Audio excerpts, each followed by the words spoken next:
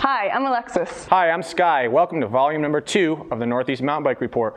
We're at the Cycle Loft in beautiful Burlington, Massachusetts.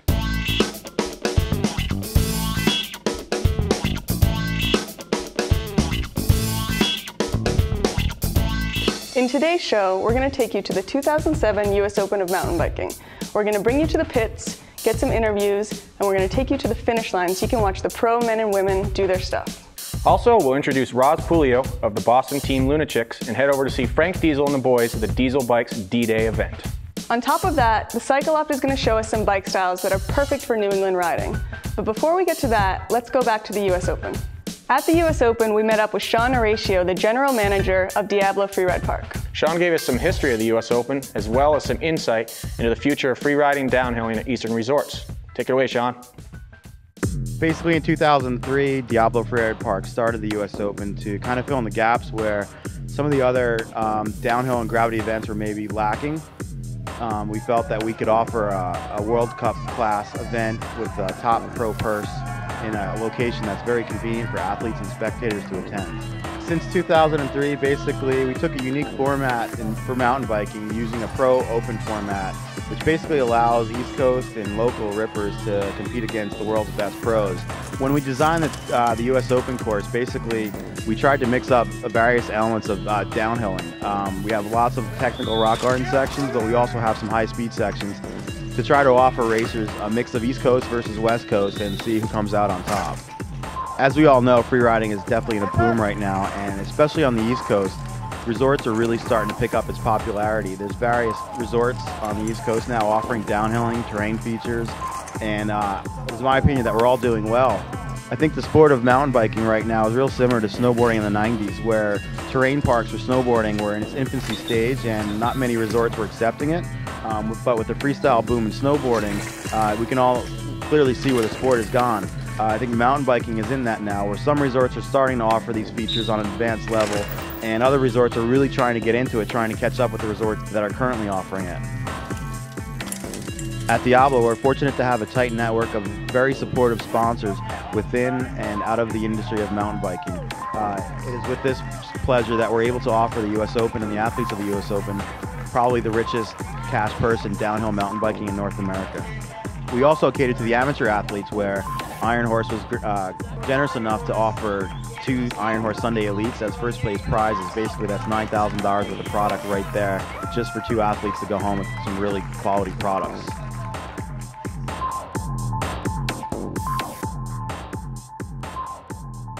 Thanks, Sean, for the insight on the history of the US Open, as well as the future of freeride and downhill on the East Coast. If you're in the market for a new bike, hopefully you made it to Diesel Bikes D-Day in Linwoods. In this case, D-Day stands for Demo Day, and we had an arsenal of bikes for everyone to try. If you needed further inspiration to ride, Sinister Bikes is in the house doing a jump jam. Here's Frank D to talk about the D-Day event and his club, Diesel Bikes. Hi, this is Frank DiBenedetto with Diesel Bikes, and we're here at the D-Day event. This is our first mountain bike event held in Linwoods, in Lynn, Massachusetts.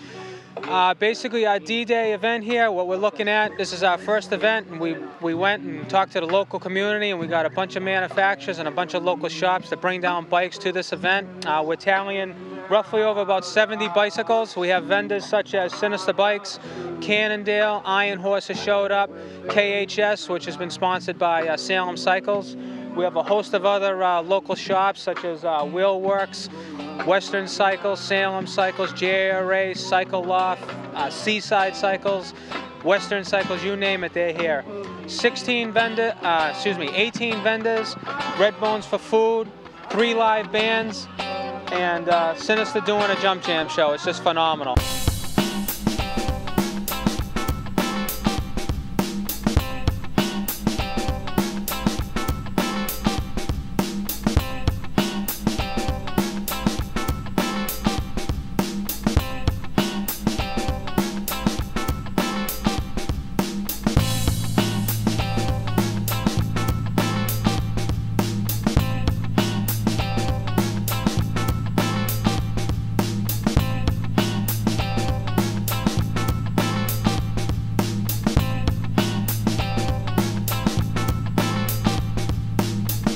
Diesel Bikes, we're just a local club right now that's based out of Lynn, Mass.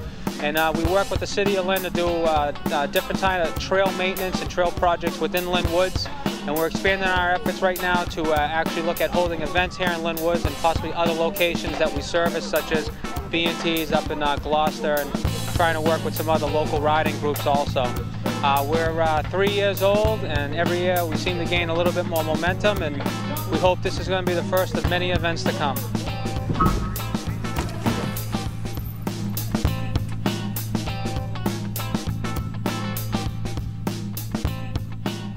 Thanks, Frank. What a great event. Hopefully there's lots more to come. At the US Open, Alexis did a little pit tour in between practice runs. She checked out professional racers, as well as hung with Michael Tober and Dave Weigel of E13 Components. Let's check out the pit tour with Alexis. I'm here at the US Open with Fionn Griffiths and Kathy Pruitt. Fionn's from the UK and Kathy's from NorCal. What brought you guys to the Open, and how do you feel about it this year? I decided to come to the US Open because I haven't been here in a while. I missed last year from the World Cup scheduling, and obviously the prize purse, $5,000, kind of, you know, draws some of us to come here. And my bike sponsor, JMS Bicycles, is 50 miles from here in New Jersey. Yeah. And for me, it was kind of a last-minute decision. I've been over in Lisbon racing the downtown, which is a street race in Portugal, and yeah, just total last-minute decision. We flew in on Wednesday, flying out on Sunday. I guess the reason I came was I wanted to race Sabrina again. She's been going super fast this season, and I just wanted to kind of try and use her going fast to kind of step up my game and just keep me on form for the next World Cup. I was going to be here. Yeah. You know, that's why. Just chasing the money, just like you just wanted to be the top, you know, American. That's all. What do you guys think of the course? Oh, the course is just full of rocks, like the entire way down. And it's definitely not smooth, and it's very challenging. You can add to that? I really like it. It's perfect, I think. It's challenging is perfect. Yeah. It's fun. Yeah. Really fun. Yeah. I like the combination too, like how it goes fast and turny at the bottom and like super rocky straight at the top. Yeah. Just charge through some rock sections and do your thing and hopefully come out on top at the bottom, you know. So I've never been here before, so I didn't know what the track was like, but the jump at the bottom, super easy as well. It's just total floater. Yeah. I think that it's always cool to have a jump at the bottom for the wow factor. What do you guys think of the event as a whole, like the energy, how they put it on, stuff like that? I dig the fact that USA Cycling has nothing to do with the event. That's super awesome because it's really simple, it's laid back. They gave us vouchers for food, like Saturday, Sunday. We just all ate lunch together. It was really just, you know, hang out, race, ride your bike. Yeah, I agree with what Kathy said, and I mean, yeah, they do take care of the athletes really well here. They put on food for us as well.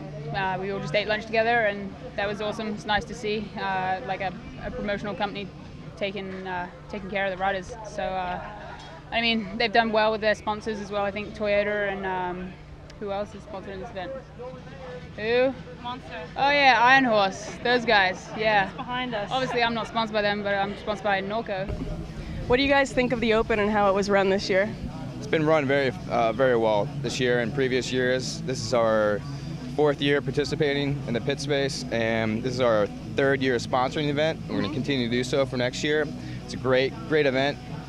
Brings a lot of top-level international and national caliber athletes all together in a very casual and very friendly atmosphere, and this really promotes and exudes a lot of riding and racing action. And overall, I mean, it's just a blast to come to. I mean, you remember, both of you guys remember what it was like racing on the East Coast, like, what, 6 years ago, 7 years ago, you know? And we were all out here racing on grass hills, and, you know, I mean, all the big events were on the West Coast, and so it's just unbelievable to have something like this, like, right in our backyard, you know? The dirt's good, the weather's great, like, and you know, an awesome part about it for me is, I mean, I love to come out during the event, you know, I can go up and ride 20, 30 different trails, you know, every day, all day, and get out and ride with so many people that, like, typically I'd only get to ride with at Whistler or somewhere else, you know, but everybody's right in our backyard, and it's just awesome, you know. It seems like you guys have a lot of riders here. I see E13 chain guides everywhere. Do you have a lot of top caliber sponsored riders at the event? We have an incredible roster this year, the men's and women's field, and we're very proud and feel very honored to work with all types of levels of athletes, and from Sabrina Joignet and Sam Hill all the way down to the beginner rider who just loves to go ride his bike. Yeah. And it's just, that was us. That is still us. I mean, Yeah. Dave and I just took a few runs and just had a blast riding, and we can, we really can relate to the up and coming riders. We have an extra pit space just for people to hang out, because we know how it is and how rough it can be when the sun's beating down on you or the rain. Yeah, and totally. that's why we had it. We didn't always like own a bike company and stuff like that. And you go somewhere and you just don't have the tools you need to do something simple, and it makes your life so hard, and it kind of makes your day like less fun. And if we can take 20 seconds, it's gonna make somebody's whole day. Like, that's the best thing in the world. That's what it's all about, What do you guys think of this year compared to years before? It's pretty similar. I think a little better draw. There's a lot of people coming in from all different countries and stuff, and the course is fun. It's tech, it's rough, it's got some fast sections, and all in all, it's pretty good. Yeah, it's pretty much the same layout as it's been for the past, 4 or 5 years. So just a little different this year. It hasn't rained yet. What do you guys think of it compared to other races, other series in the East Coast?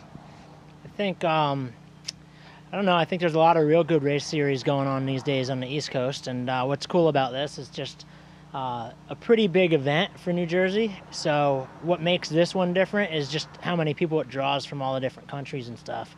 It's got a little bit more of a pull internationally, which makes it fun because everyone gets to come from all over the world to see what we get to ride all the time. So I like it because it gives you an idea where you stand in the community. If you're not somebody who travels and does the nationals, so they kind of come to you. Between this and Mount Snow, I like both a lot. I like this place because there's always fast people that come for the Open now. What do you think draws the people from around the world to come? The cash. There's a pretty hefty cash purse. I don't even know what they're throwing down for a win this year, but when there's 3 zeros on the end of a couple places, usually people come because, it's not a sport that you typically get rich in. So if you throw a big cash purse out there, people will come for it. Is there any part of the course that you guys would want to take out? Do you like the whole course? Do you like the berms and the drop at the end and stuff like that? Everything. I love it. It's one of the courses that I like the best here, and they use a lot of pieces of it throughout the year in their different races that they have here. So it's good. Thanks, Alexis. That was a kick-ass pit tour. Next up, our correspondent Karen Egan met with Roz Pulio of Boston Team Lunachicks. Welcome back to the show, Karen. Thanks, Guy. We really appreciated Roz taking some time away from that event to chat with us about Team Lunachicks. Check out what the Boston team captain had to say about the ambassador program, as well as what these ladies are doing locally. Team Lunachicks was a program born out of the success of the women's pro mountain bike team. In 1999, Luna created the women's pro mountain bike team and had unparalleled success in the mountain bike circuit. Allison Dunlap won the world championships in 2001. Marla Streb was a 2-time national downhill champion. And what Luna realized was that this team was creating a momentum around women's cycling. So they decided to expand upon the concept and create an ambassador program, which is what Team Lunachicks is. So Team Lunachicks is a regional program that encourages women to become involved in the sport of cycling, as well as running and triathlon. So for the Boston team, what we do in our community is we have women come out on weekly mountain bike rides, and we have them practice different techniques, different skills. We also lead road rides to help women feel comfortable, and our mountain bike rides take place in the Middlesex Fells in Stoneham. And we ride for about an hour and a half each Wednesday night. And what we do is we aim to go out and not go out for a hard hammer fest ride, but we try to go out at a casual pace, stop at different obstacles that may give people of all levels some trouble. So even if someone is really experienced, we can help them maybe, practice their finesse, or they can help some of the newer riders. So we really try to aim to build that supportive, welcoming community and bridge the gap between newer and experienced riders. In addition to the mission of getting more women involved in cycling, we also have a broader mission that appeals to most women. We also aim to raise money and awareness for the Breast Cancer Fund. And the Breast Cancer Fund is an organization that seeks to identify the environmental causes of breast cancer. In addition to just going out and encouraging women to become more athletic, we also try to encourage women to be more socially responsible, whether it's through the Breast Cancer Fund or the environmental causes associated with the Breast Cancer Fund. And so it's not just about the bike, to borrow the phrase from Lance Armstrong. It really is more than that, and we really are out there for more than just cycling.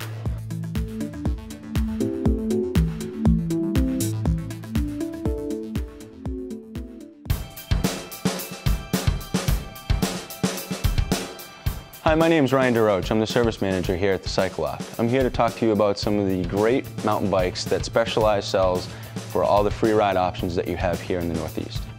Here's the Specialized Enduro SL. Brand new bike from Specialized, new design, everything about it is all new.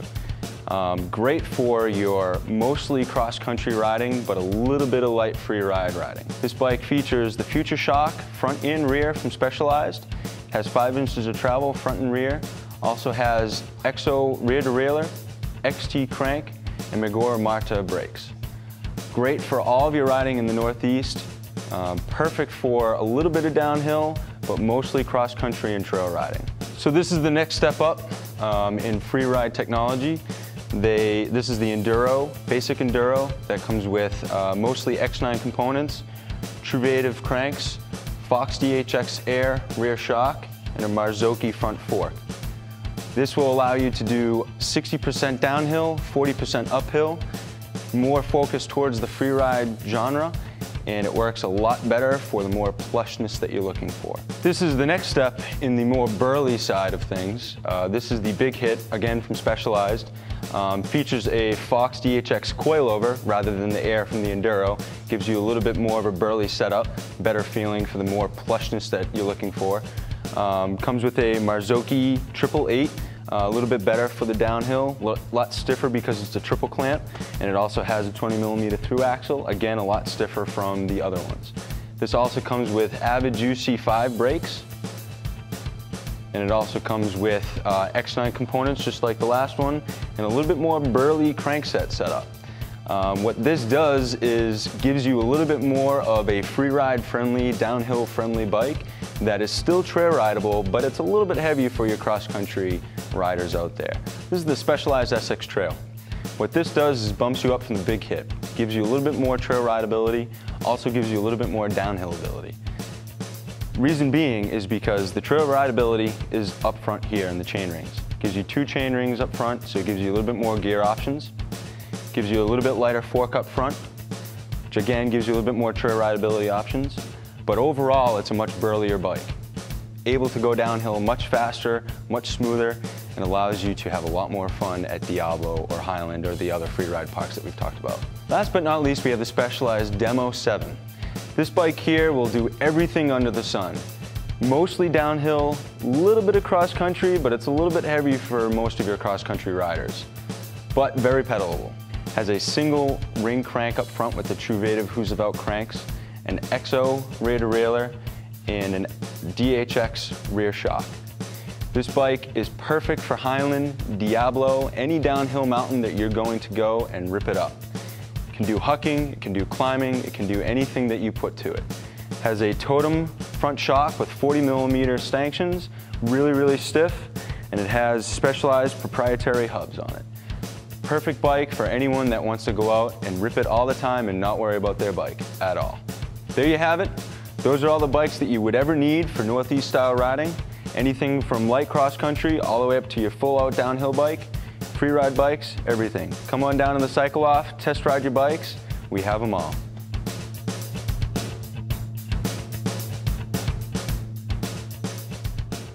Our final segment brings us back to the US Open, where we see the top men's and women's finishes. Those top 2 are Bryn Atkinson and Sabrina Jeannier. Check out these sound bites.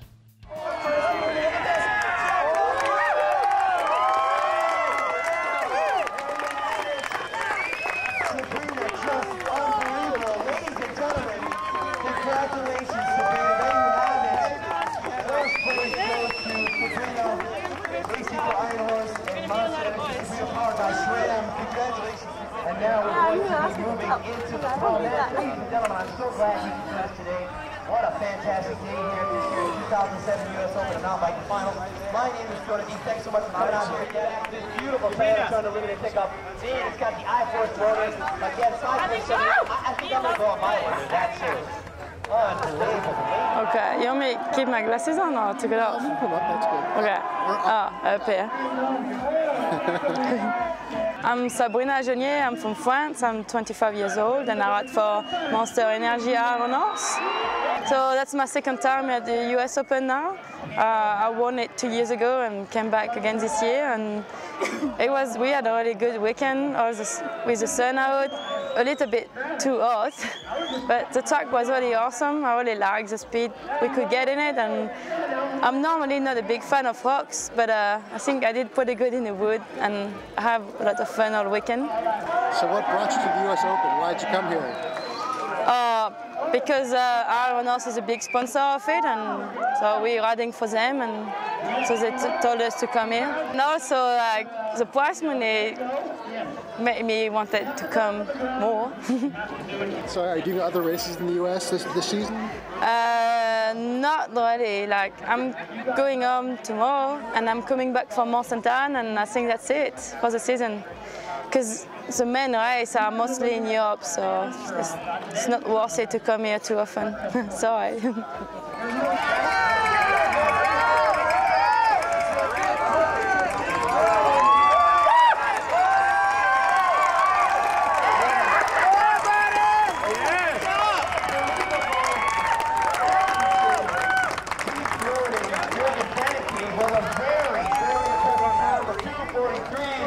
Ladies and gentlemen, how about it? It doesn't get any better than this, boy. How'd your run go, Brand?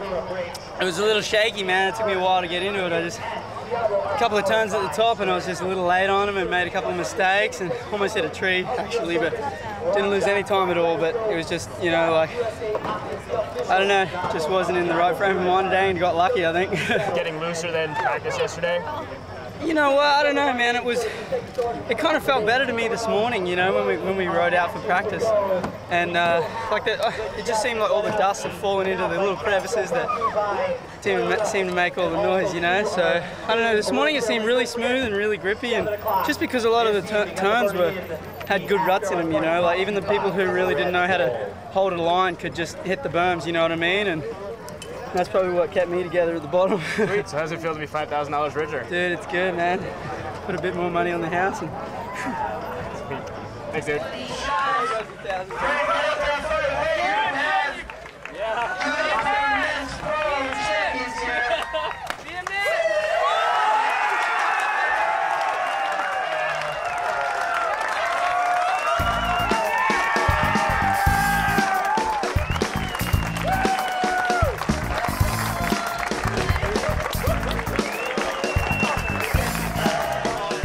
And there you have it, the winners of the 2007 US Open. Thanks everyone for watching volume number 2 of the Northeast Mountain Bike Report. A big shout out to Cycle Loft and everyone else that made it a great show. We'll see you on the trail.